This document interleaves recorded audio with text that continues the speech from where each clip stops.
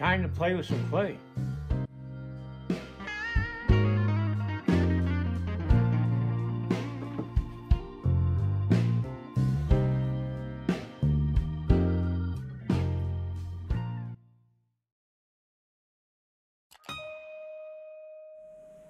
Researching old cowboy tack from the 1800s and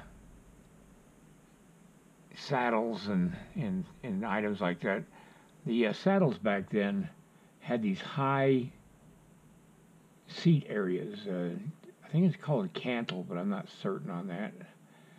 I'm not a cowboy, so I don't know what the terminology for the saddle is.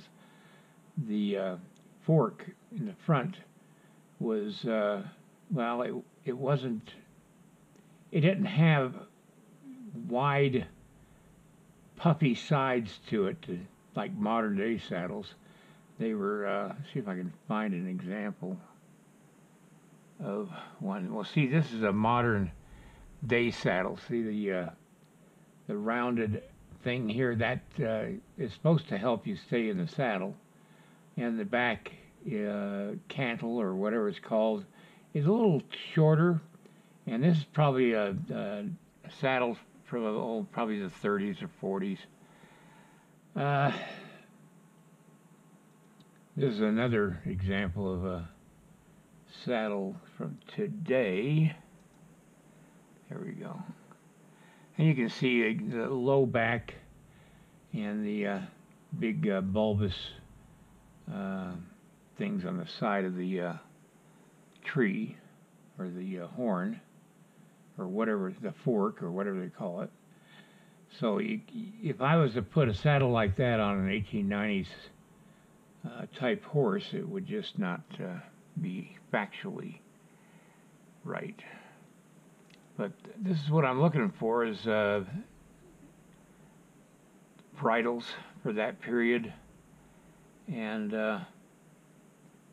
so that's basically what I've been doing today, and I'll tell you why I'm doing it. And it's because I did this sculpture, probably 20 years ago, maybe a little longer, and I cast it up in bronze. I sold one copy of it. It wasn't very big. It was probably 20 some odd inches long by maybe 7 or 8 inches tall. But I was going through some old photographs, and I mean the kind shot with a regular film camera, because back when I did this, I didn't have a digital camera. And I really liked the subject. I liked the cowboy here playing his guitar, the bat wing chaps, the young lady on the prairie, pioneer type girl, kind of demure in her attitude, walking along. In back of her, she's got her hands holding onto a bouquet of prairie flowers that he's given her. The horse is showing his jealousy of his attention to her by nipping at her dress. And I just thought that was a great subject. I call it Montana Serenade, and I'm actually thinking of revisiting this because I don't know whatever happened to the mold. I'm sure it's gone bad way long before now, because it's been, like I said, 25, maybe even 30 years ago that I did this piece. It was one of the first pieces I did when I first moved to Montana, and that was back in '87 when I moved here. Anyway, that's what I'm thinking of doing, and I just thought I'd fill you guys in as to what I was doing. And